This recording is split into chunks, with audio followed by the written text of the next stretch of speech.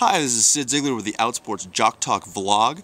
I'm here in beautiful Big Bear, just a couple hours away from LA. Lots of trees and animals, clean air. It's amazing. Coming up here, you can see the layer of smog that sits over LA as you drive up.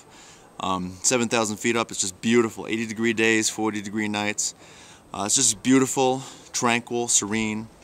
But I got some bad news yesterday. There was a gay flag football tournament in Chicago, the Pride Bowl, this weekend. By the way, congratulations to Phoenix for winning the tournament. But there was a player, I guess, yesterday, Friday, the first day of play. His name's Jorge, from Michigan. Played with the Michigan Panthers.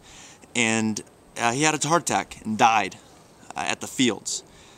And it's something that you, I guess in the back of your mind, you know could happen, a player dying at a recreational tournament, but you kind of never plan for it. You never think about it. What happens next?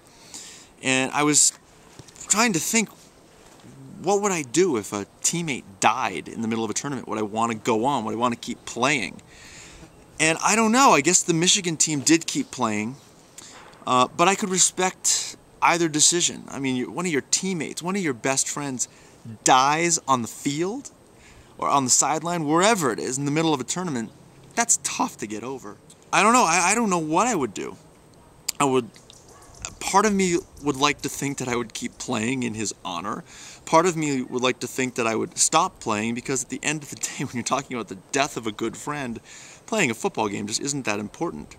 I was talking to Jim Bazinski, who's my business partner with Outsports, and he would want his team to keep playing if he died.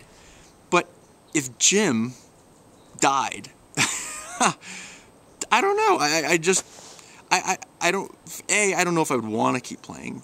B, I don't know how well I would be playing. I'd be rather distracted and unprepared to play, so I just don't know what I would do. I don't know if I could keep playing. If I died, I would want my team to keep playing, right? Just about everybody says that. We want life to go on for the people who are still living, but at the same time, the people who are living have to kind of deal with what they're going through about the death. I remember Brett Favre famously played, I believe it was a Monday Night Football game, maybe Sunday Night Football game at the Raiders, a few days after the death of his father. My heart goes out to the Michigan Panthers and everybody at the tournament. I heard that the game stopped for almost an hour.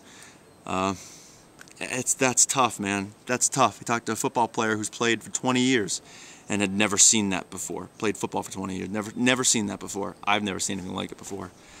So my heart goes out to Jorge and his teammates and his family. And I look forward to seeing his teammates and giving them a hug at the Gay Super Bowl in October.